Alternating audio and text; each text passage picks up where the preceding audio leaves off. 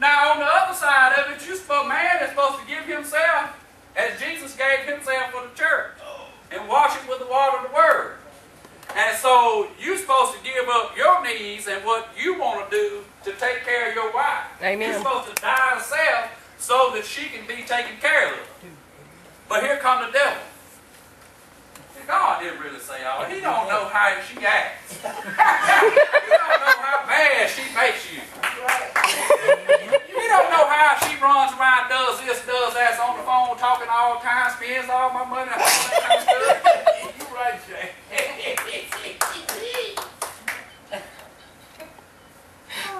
But the devil will come. You know, we can just keep going on down that line, on and on, can't we? Oh, yeah.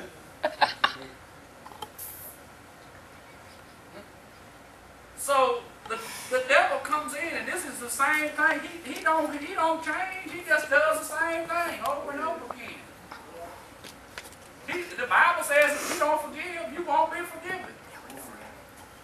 But the devil comes and says, "Oh, they don't know how bad they did you. You really deserve to hold on to this.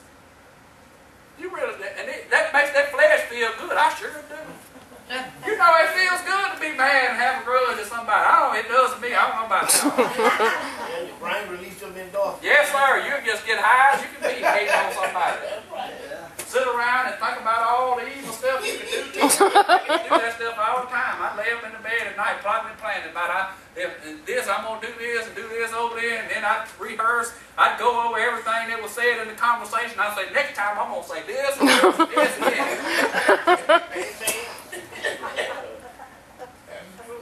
Then nobody suffered but me, because I never said it or did nothing.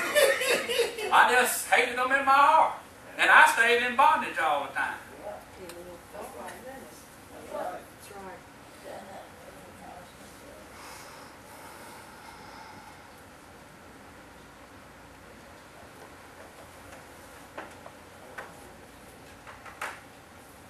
We can just keep going into all these things that the Word tells us to do. And God is serious about these things.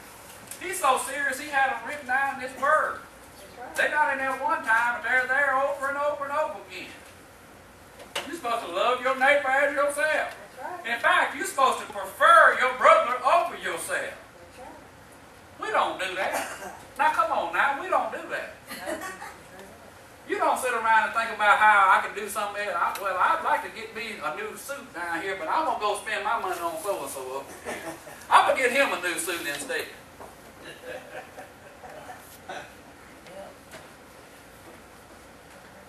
So, we sit around and listen to the devil.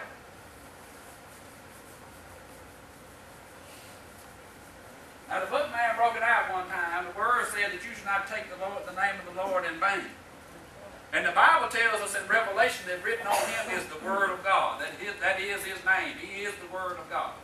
And so when you read the Word and it tells you to do something or not do something, and you go the opposite way, you've taken the name of the Lord in vain. Amen. It's a serious thing. It's a serious thing.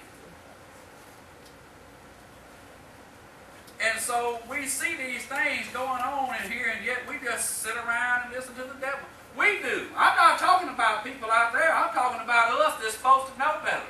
I'm talking about us that have been bought with a price. Us that have been forgiven much who ought to love much. And Jesus said, if you love me, you will keep my commandments. Oh, yeah. And I've just hit a few things here. But we all have stuff that we got down inside of us that we're trying to hold on to. And so as it comes in, now we see this thing. She looks on this tree. And it's good for food. It's pleasant to the eyes. And it's a tree to be desired to make one wise. The lust of the flesh, the lust of the eyes, and the boast of pride of life. Who do you think made that tree look like that? Who created that tree? God created that tree. Didn't He? Yep. God did. I heard a guy talking about this the other day, and I was like, oh, God didn't do that. Then he said, well, who do you think created women? God. I well, you got me now. Because God created them to look beautiful to a man, and a man to be handsome to a woman. God created them that way. And so this guy started talking, and he started talking about things, and he said, now why did God do that? If he knew this tree was going to be in this garden, and it was going to be tempting, why didn't he just make it look ugly, and make it stink, and be nasty? And then the devil could have tried to come and tempt her, and she wouldn't want, I'm not eating nothing off that tree steak. It's nasty. It's all up. I'm not eating off that tree. Amen. Or he could have took, like he did after they fell, and put an angel with a flaming sword in front of it, whirling round and round. And she said, well, it looked good, but I'm not going over there because I'm going to die. I see I'm going to die.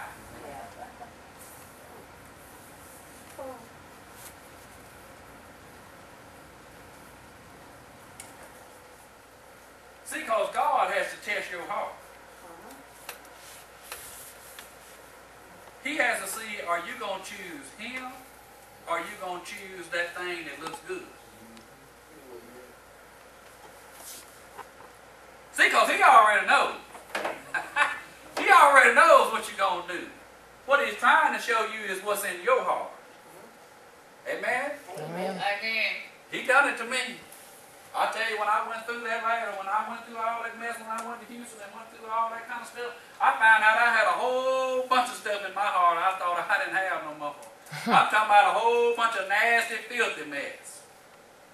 And I came to find out that I had a long way to go, and if it hadn't been for Jesus, and if I wasn't in Jesus, it wouldn't be good for me.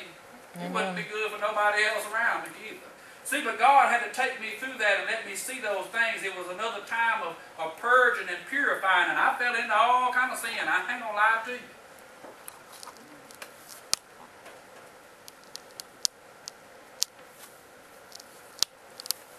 Because I had to see that I was choosing this thing over here over God. And what did it do? It brought death. It worked death. Now, you can have two kinds of death work out. Either you can die to that thing and that desire that's pulling you down and live to God, or you can keep going after that thing and die to the things of the Spirit. You got a choice, just like they had a choice right there. And so as we see these things tied in the book of Romans, it shows that everybody in the church, for sure, knows that there is a God and that he created all things. But when you start getting to a point that you start worshiping those things that were created over the Creator, then he starts trying to pull you to come back up out of that thing, and you start pushing him out of the knowledge of your mind, you're going to fool around and get turned over to a reprobate mind.